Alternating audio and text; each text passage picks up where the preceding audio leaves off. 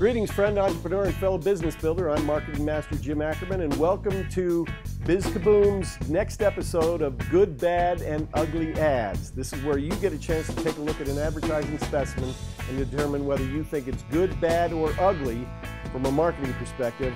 Then I'll tell you the truth about whether you're right or not. Today we have an interesting one.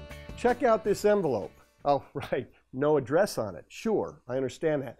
But when it was actually sent out, it did have a hand-addressed addressee's place on it. So that's the starting place. When you look on the inside, some things happen. Number one, you get a 2-page sales letter. Take a look at that. And that is the back of it. Okay. But we're not done yet because there are 4 or 5 additional pieces in this. First of all, you get to see a photograph, but not just one photograph. You actually get to see 2, 3, 4, and 5 photographs. And these photographs are interesting because they are of the store itself. In other words, this is for a retail store. And there's a little caption in courier type. Looks like somebody took a snapshot and kind of typed that in there.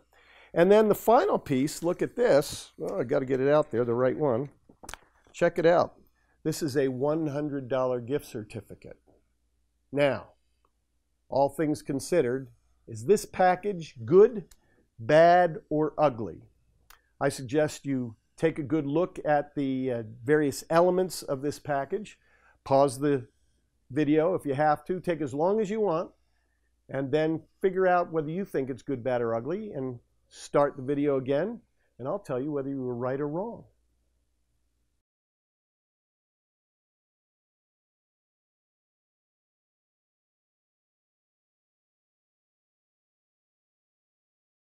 We're back with the verdict. I take it you've cast your ballot.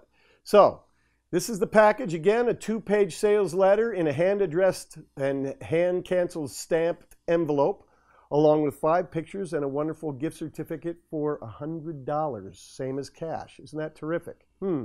Is this package good, bad, or ugly? Well, there's certainly nothing ugly about it from an aesthetics point of view. Will people actually look at all these pictures and read the captions below them?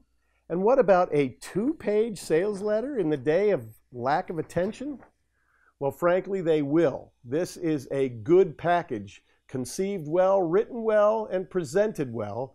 And this is the kind of thing you could start to think about doing in your business as well, to give your customers more information so that they can make a better decision. And don't forget, a nice offer to go along with it. The $100 gift certificate can surmount a lot of foibles in almost any kind of an advertising package.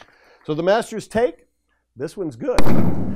Join us again next time for another specimen in good, bad, or ugly ads as you continue in your quest to get more customers who will pay you more money more often, the fastest, easiest, most cost-effective ways possible.